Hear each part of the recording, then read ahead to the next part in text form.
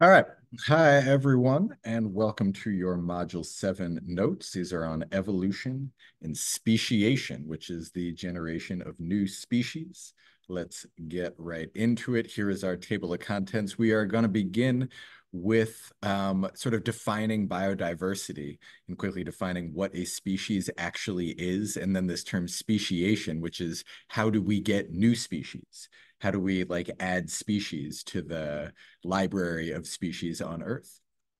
Then we'll do a little bit about evolution and natural selection. Not too much detail here. You've done this in bio, you've done this a lot. So there are a few concepts that we will emphasize and put into context. And then we'll have talk about reductions in biodiversity and extinctions.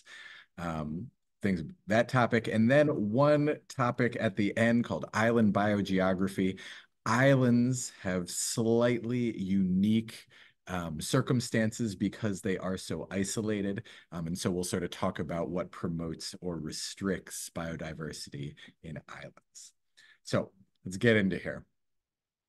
The basic question that we're talking about here is like, if you look around Earth today, you look out the window, if you look under a microscope in some soil or whatever, you will see so many different forms of life. The diversity of life on Earth is kind of astonishing. But if we go back to the beginnings of life on Earth, once upon a time, a very long time ago, sometime, well, let's say like 4 billion years ago, something like that, we had the very first form of life. How did we go from that very first form of life, whatever that first thing was, some bacteria, to the incredible diversity that we see today? How did that happen? How did we become so biodiverse? First, let's define what a species is. Because when we're talking about biodiversity, we're talking about number of different species. Well, let's be sure we know what a species actually is. Here is going to be our working definition. It is a group of organisms that can reproduce with each other and produce fertile offspring. A group of species that can reproduce with each other and produce fertile offspring. That is the definition we are going with. I feel like I hear some of you grumbling, but wait, aren't there some other things that are going to cause a problem with this definition? What about asexual species like bacteria? They don't reproduce, they reproduce asexually. What about grizzly bears and polar bears? They can actually have fertile offspring, but we still consider them different species. I hear you grumbling. Stop grumbling. We don't care. We're just Xing these questions out. It is true. What a species is more nuanced than this definition, but we're keeping it simple. We are going with this one. Species that can reproduce and produce fertile offspring. Let's continue. Look at these guys right here. Look at this thing. Look at this thing top left. That is called a zorse.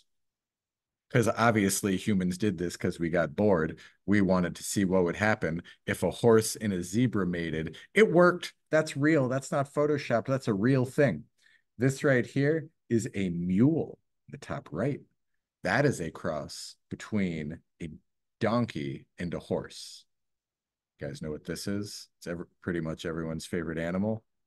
That is a liger, a cross between a lion and a tiger. And this you might have eaten, you might have bought it at the store. That is a plumcot. That is a cross between a plum and an apricot. We can make a zorse, but a zebra and a horse are not the same species. Why? Let's go back here, second half, and produce fertile offspring. The zorse is sterile. You cannot make a new zorse by mating two zorses. It doesn't work. Nothing happens. The zorse is sterile. The mule is sterile. The liger is sterile. And if you take the plum cot pit and plant it in the ground, nothing will happen. It is sterile. Therefore, plums and apricots are different species. Horses and zebras are different species. Let's go on to our next question. So how do we get a new species? If that's our definition, if we have like, if two different species mean they can't successfully reproduce with each other, well, how do we get new ones?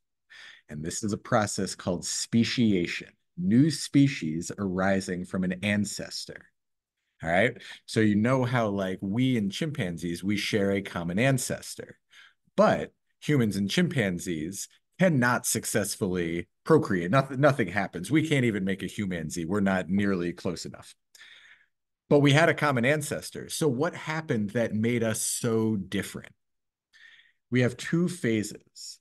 And one is going to be geographic or reproductive isolation. So we can have two types of speciation, which are sympatric speciation or allopatric speciation.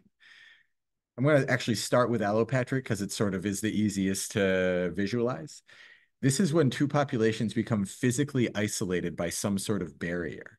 So two groups of the same species break off from each other and can no longer get to each other. And so they evolve in isolation, and then they build up mutations and they become different. Sometimes groups become isolated even when there is no physical barrier. And this is sympatric speciation, a change in appearance or behavior that isolates populations that are not physically separated. If this isolation goes on for long enough, and it needs a long time, million years, couple million years, populations need to be in isolation, then mutations compile. And eventually, the DNA of those two populations that used to be the same species, eventually the DNA of those two species are so different that they can no longer successfully interbreed, even if they were brought back together, like us and a chimpanzee. We are too different. We cannot successfully breed because we've been isolated for too long, or reproductively isolated for too long. So let's visualize that a little bit. Here we have a pond of these orange and blue spotted fish.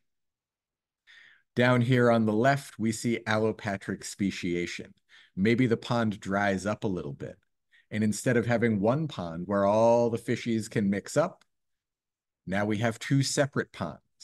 And now the fish cannot mate with each other, and they evolve in isolation, and one type of fish turns blue and one type of fish turns orange for whatever reason, and eventually give it a million years or so, and they will become entirely different species. Or you can have what we see on the right, the sympatric speciation, which is when there is no barrier, but maybe there's some mutation and one group of fish turns blue. And the orange ones are just like, I don't know what's up with those blue guys. I don't like them.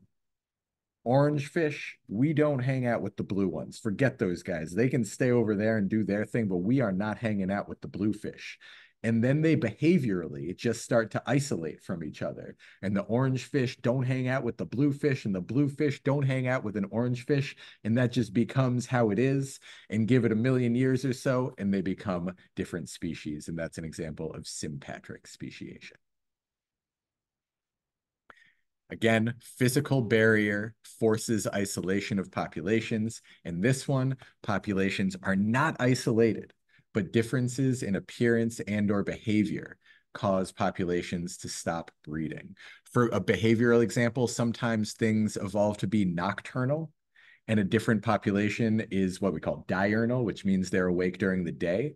And the nocturnal ones and the diurnal ones just never hang out with each other. And then they have become speciated sympatrically. Moving on. So what drives natural selection? Why do these appearances sort of take hold in populations?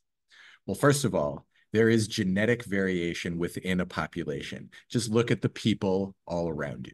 Nobody is identical, save for identical twins. But nobody has the same genetics. We have uncountable numbers of differences in hair and appearance and skin, in height and whatever, and then internal things that you can't see. There are genetic variations within a population, and this is just sort of natural.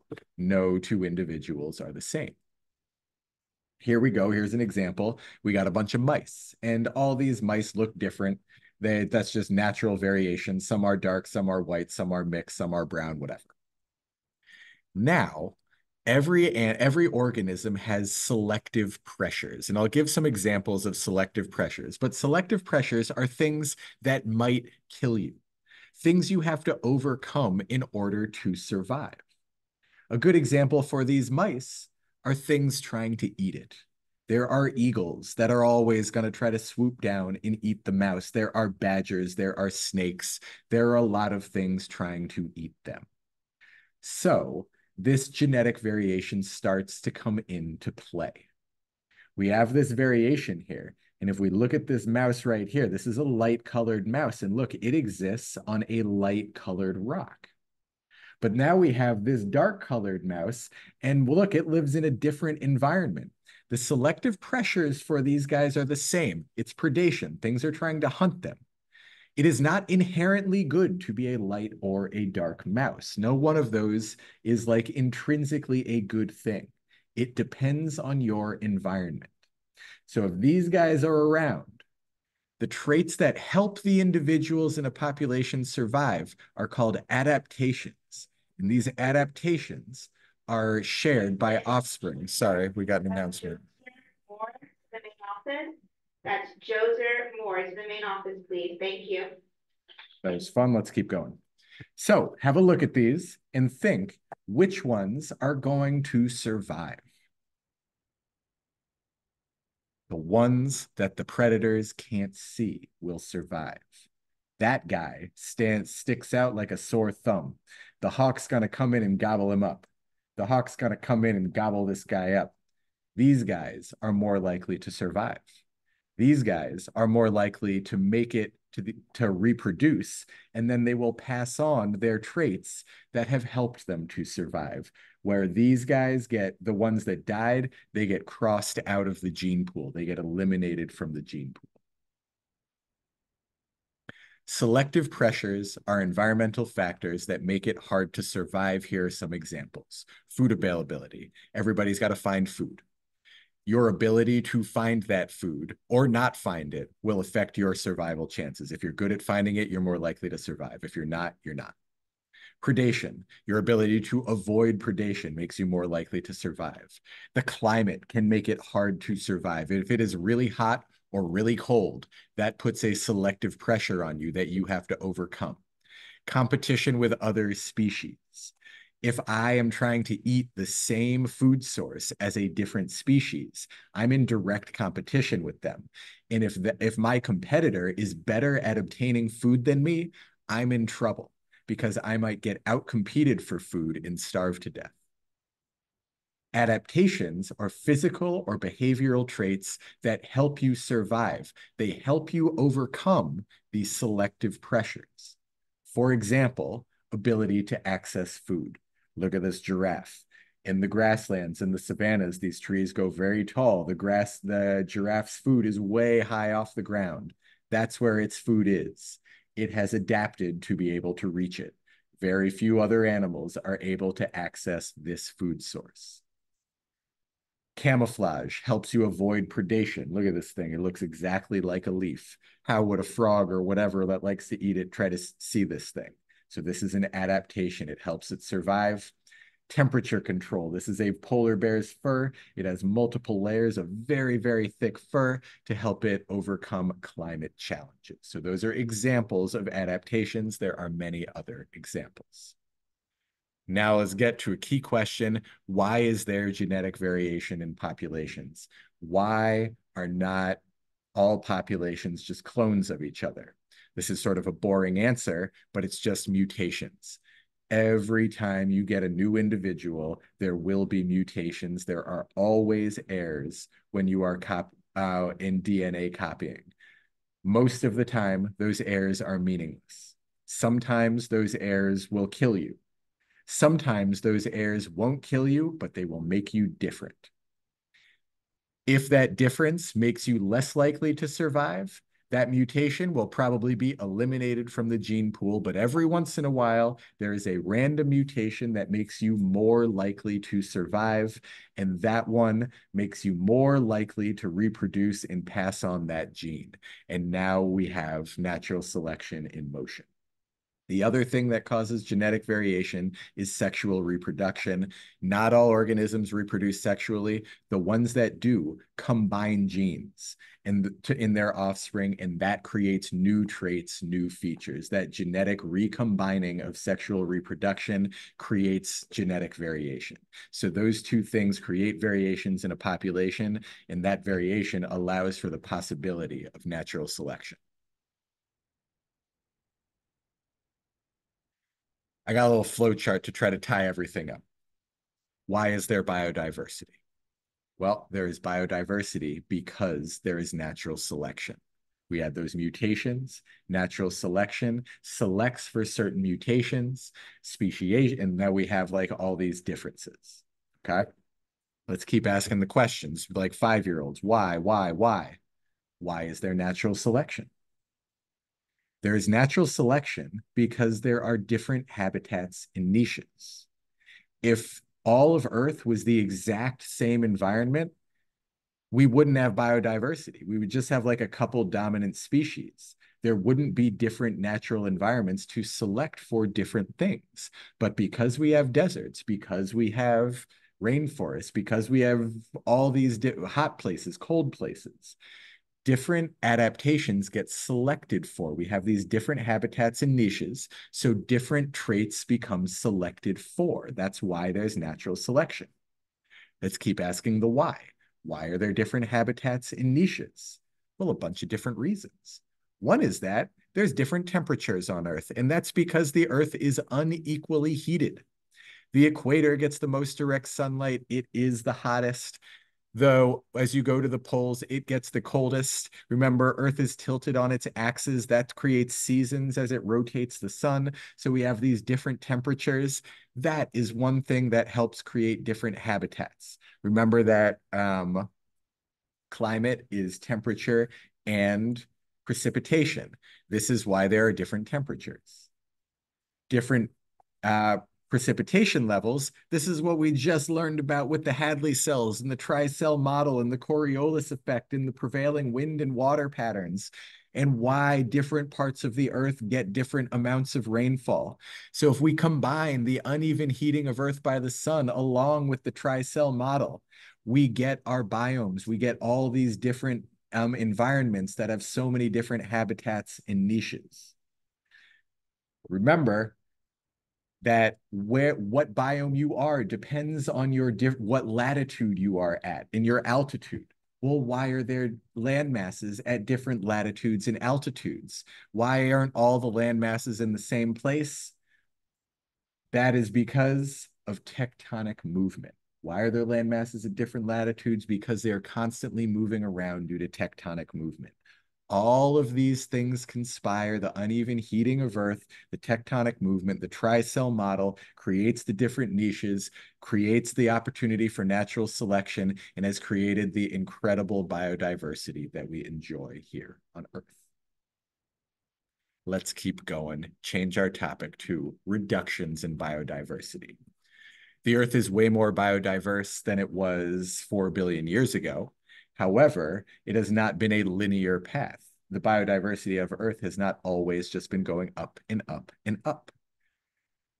Populations that cannot adapt to their environment become endangered and may eventually go extinct. Disruptions to ecosystems. So if a habitat or a niche changes, this can push an organism outside what we call their range of tolerance. Any organism needs certain conditions to survive, needs a certain amount of rainfall, needs a certain temperature, needs a certain type of food, needs a certain pH of the water, whatever. So conditions like pH, sunlight, temperature, salinity, all these things create a range of tolerance for organisms. And if an organism, let's say some fish, if the water temperature becomes too acidic, if the pH drops too much, that fish will die. And if it stays like that too long, maybe that entire population will go extinct. So you have the optimum range for an organism where you see the greatest populations. But then if it gets pushed outside that optimum range, it'll be what's called a zone of stress and the populations decline a lot. The population is perhaps not extinct, but it might be endangered. And then if it goes even further, the zone of intolerance, you have extinction. Organisms cannot survive it. Going back to module 4, we had our two terms, generalists and specialists. Generalists tend to have a wider range of tolerance. They can survive larger changes to conditions like pH, sunlight, temperature, salinity. So they can survive in many different conditions. Generalists are less likely to become endangered or go extinct. Specialists are the opposite. Specialists have a very narrow range of tolerance. They need a specific pH. They need a specific food source, a specific temperature. And if they do not have that, they can reach their zone of intolerance easily and are much more likely to become endangered or go extinct. There have been, in the past, 5 mass extinction events. Mass extinction events are caused when there is a really rapid change in environment that pushes a huge number of species outside their range of tolerance, and they go extinct in very large numbers. We won't review all the mass extinction events. You can sort of see them here, biodiversity going up and up and up. In every little dip, every number you see, that is a cratering of diversity and represents a mass extinction. The most recent of which we are quite confident was caused by an asteroid impact, and this caused the mass extinction of the dinosaurs. That asteroid impact changed the habitat of Earth all over the place in a bunch of different ways. There would have been this like enormous amount of heat that happened right after the impact that would have killed stuff. Dust and water vapor would have gone into the air and caused a rapid cooling of the environment as the sun was blocked out. And so the environment changed really, really quickly and things could not survive.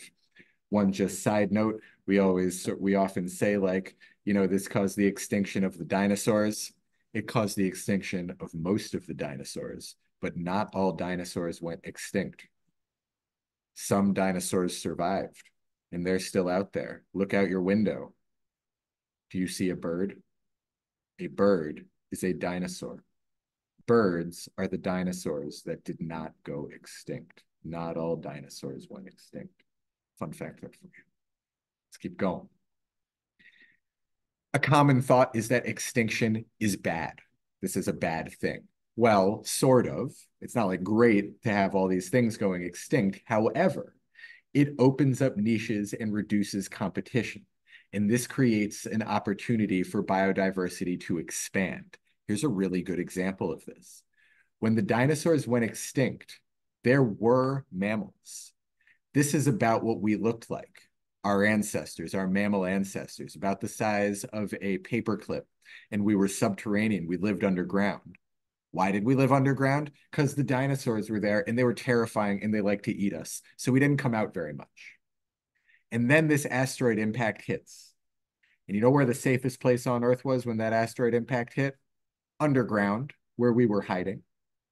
And then it wiped all those suckers out. And all those things that used to hunt us, then we poked our heads out and there were no dinosaurs there anymore. And so we started hanging out above ground. And we started adapting and evolving. And we started changing. And we started living up in trees. And we started living in warm places and cold places and all over the places. And the mammals, the extinction of the dinosaurs, caused the proliferation of mammals. And here we are today. We are ancestors of the survivors of all the mass extinctions, including the one that killed the dinosaurs. And if the dinosaurs didn't go extinct, we would not be here today. There is a 6th mass extinction, and it is happening right outside your window right now. This is what we are calling an anthropogenic extinction. You are going to see this term a lot all year, so let's define it. It means human caused. This mass extinction is being caused by us. We are unbelievably successful animals. And we have proliferated and expanded at an astonishing rate. And we are big animals and we are hungry and we take over habitats. And as we take over habitats, other things lose their habitat. We don't like things that hunt us. So things that we see as threats, we go ahead and kill them. Like we used to walk around with saber-toothed tigers and woolly mammoths and stuff, but they freaked us out, so we killed them all, and now they're gone. We have caused and are continuing to cause a mass extinction event. The human impacts on biodiversity are sort of abbreviated with this acronym HIPCO, so let's define it. H is habitat destruction. We do plenty of that. I is invasive species. As we move around, we take stuff with us where it is not native. And some of those invasive species get out and spread and outcompete native species and kill them. Population growth. There are more and more and more of us. 100 years ago, there were a little over 1 billion people on Earth. Right now, there's like 8.1 billion people on Earth. That is a lot of mouths to feed. That is a lot of homes to build. That comes at the expense of other organisms. Pollution. We pollute. We burn our fuel. We make our waste. We pollute in many different ways. And that pollution can push organisms outside their range of tolerance. There is climate change, also pushing organisms outside their range of tolerance. In over-exploitation, this is us going into habitats and extracting too much stuff, thus changing habitats too much, changing environments too much, causing things to go extinct. One, I just want to highlight invasive species. This came up in module 4, I think. Not all non-native species are considered invasive. Some non-natives don't take over their environments. Invasive species are usually generalists because they can really outcompete other organisms, and that competition leads to a loss of biodiversity. Few examples are lionfish. If you've ever snorkeled in the Caribbean, you might have seen one of these. These are invasive. They come from Asia. They come from the South Pacific, that coral area, like the Indonesia area. They are very territorial. They are pretty voracious eaters, and they are outcompeting fish, and so they are invasives. This is a plant called kudzu, which is not native to North America, and it is very good at competing for water and nutrients in the soil and outcompetes native plants and overgrows everything. It does not really have native predators, so nothing reins it in. Cats, your house cat. These are invasive species. They eat so many birds, so many. And so they are considered invasive species.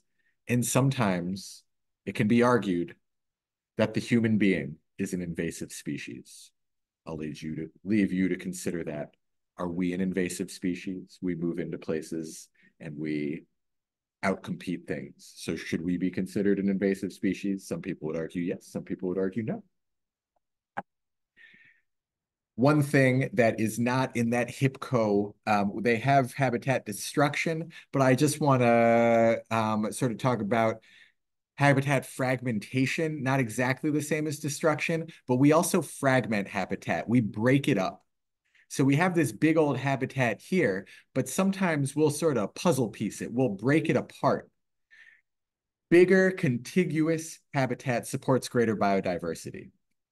When you fragment it, you reduce niches, you reduce resource availability. We fragment it by building roads, by building farms, urban expansion. All these things will eat into a large habitat and kind of break it apart. And when you break it apart, organisms can't get from one to the other.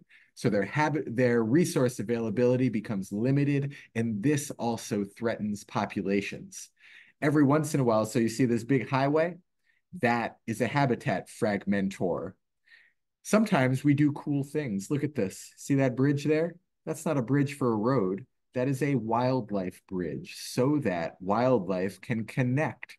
The road is no longer fragmenting the habitat. Wildlife can connect from one side of the highway to the other. Sometimes we do thoughtful things like that, and that helps promote biodiversity.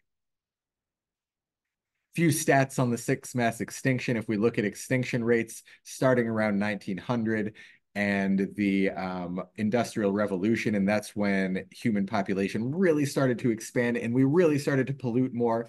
Extinction rates really started to spike.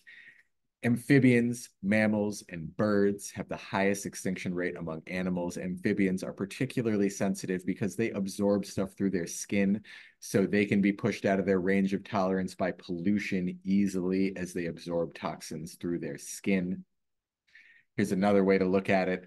Species threatened with extinction: 40% of plants, 35% of amphibians, 30% of corals, 22% of mammals.